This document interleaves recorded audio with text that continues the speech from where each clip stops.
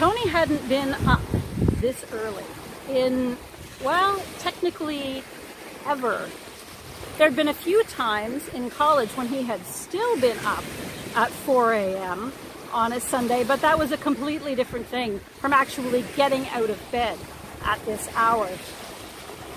He was walking down the hall in the dark and he tripped over something that wasn't even there. And he had to try twice to get a grip on the doorknob to Shane's room. He opened it and mumbled something into the darkness, and Shane mumbled something back. And Tony headed back down the hall to the bathroom. What had he been thinking? Why had this seemed like a good idea? He was aware of having that half-asleep tunnel vision where you have no peripheral vision yet, and it occurred to him that if an axe murderer was going to choose today to hide behind the shower curtain, this would be the day. So he opened the curtain just to double check. And, you know, he was fine because even the axe murderers are still in bed. Everybody was still in bed, except, apparently, for fishermen. Going fishing had sounded like fun. It sounded good right up until bedtime last night. Just, you know, not right at the moment. When he came out of the bathroom, he tripped again, only this time over Shane, who was sitting on the floor waiting. Shane grunted at him and Tony grunted back, and then went to make the coffee and get dressed. Artie was going to come to pick them up pretty soon, and then they would drive down the block to pick up Walt and Pico. The lake was a 45-minute drive. They'd get there just in time for sunrise, Artie said. It was the best time, Artie said. Don't even pack a lunch. We'll catch enough fish, Artie said. Tony wasn't still quite sure what to make of Artie. Shane liked him, but Shane liked everybody, and Walt liked him, which carried more weight.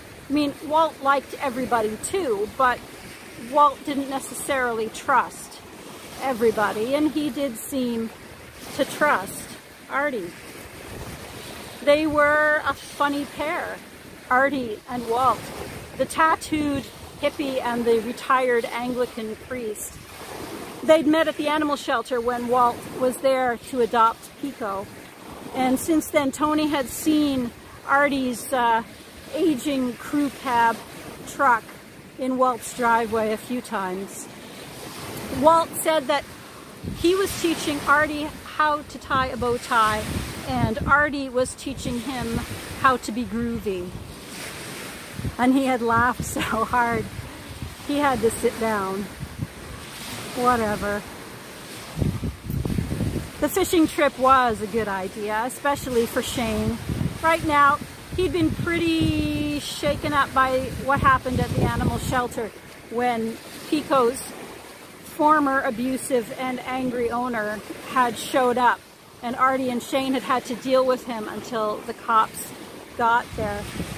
They'd both given statements, and somewhere in a file in the police station there was a photograph of Shane's bruised knees and skinned hands.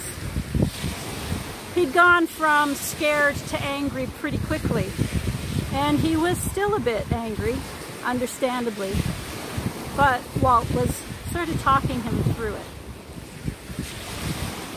Tony had the coffee started, and he looked out the window, and he thought that he really, really, really hoped that Artie would not pull in the driveway and honk. Down the street, Walt was finishing his breakfast. He was up and dressed, except for his tie, just in case of spills. The older he got, the earlier he found himself awake. And besides, he had decades of getting up early on Sunday mornings to pray and to go over his sermon and think things through. Sundays had always been a busy day. He'd certainly never gone fishing on a Sunday morning. He kind of smiled, you know, imagining what that would have looked like. He looked down at Pico and he said out loud, "I won't be here next week, Mrs. Abernathy. I'm going fishing and I've invited God to come with me, so you might not want to count on him either." He laughed and scratched Pico's ears. He was laughing more the last few weeks. When he'd lost Esther, he'd sort of forgotten how for a while. Maybe Pico was good for him. Maybe he was healing. It was good having young Shane and his dad in his life, and he really hoped he was giving them back as much as they were giving him, even if all he had to give was listening. Right now, Shane was trying to figure out how, well, whether to forgive the man who had abused Pico so badly. You're supposed to forgive people, but what if they don't deserve it? What if they don't even want it? What if they won't even admit that they've done something wrong? That was a tough question. Walt didn't even try to answer it. He just told stories. Like the story of Gladys and Tim. Gladys had been a parishioner for, a good 20 years. She was a widow and she didn't have a lot, just her house and things that reminded her of the things that she used to have. Tim was a kid, good at heart, like most, but he'd made some bad friends, and one night they'd got into somebody's dad's beer and thrown a brick through Gladys's window. Tim was caught. The others got away. But Gladys had forgiven Tim. And she'd made a deal where he'd work for her after school for, a while every day to pay her back for the window repairs. But more than that, she loved that boy. She made him cookies and lemonade, and she got him talking. She introduced herself to his mom and tried to be a good friend. She showed Tim her husband's Civil War coin collection, dumping them out of their little tin box onto the kitchen table and telling him the little that she knew about them. Hours and hours of love.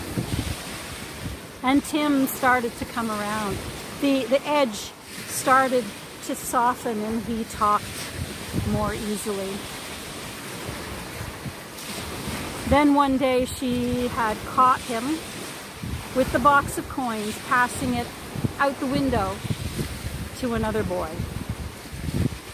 She'd caught them by surprise, and they both let go of the box at the same time, and it fell in the grass outside with the coins scattering.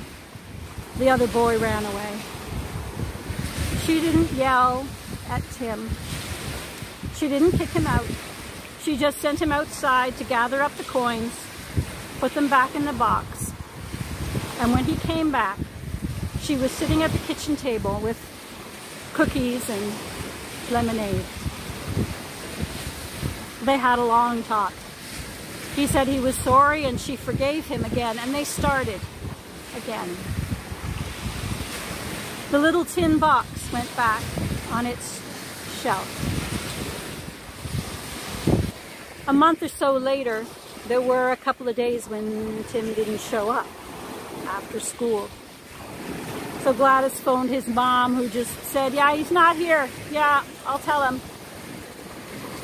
For the rest of that week, Gladys refused to look at the little tin box, refused to pick it up. She did not want to open it. She did not want to pick it up and discover that it was empty. But eventually she did. And it was.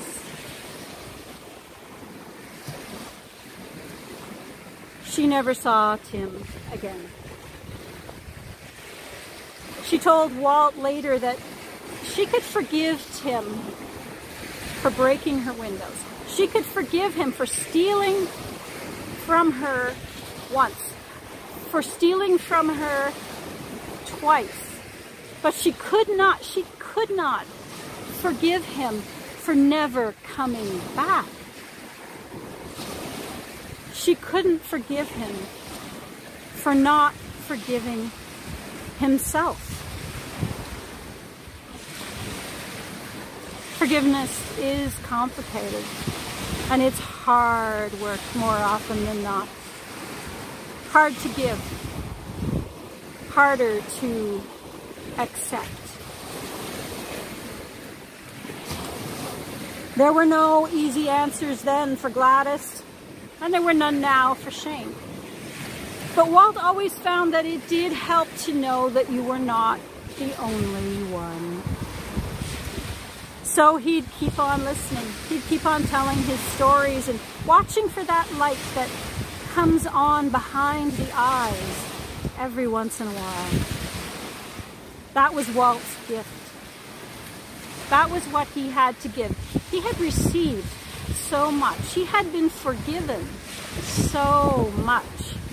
He had a lifetime's stockpile of grace, and he would be giving it away with both hands for as long as the Lord allowed him. Listening, not judging. Seeing the best in everyone. Seeing their mistakes, but not condemning. It wasn't a bad way to live for an old guy. He picked up his tie off the kitchen table. It was bright green with a hand-painted trout, a rainbow trout. Tied it in a perfect Windsor knot, clipped the leash to Pico's collar just in time to hear a horn honking down the street. He said to Pico, "We're going to have to ask the neighbors to forgive us. Aren't we, girl?" "Yes, we are."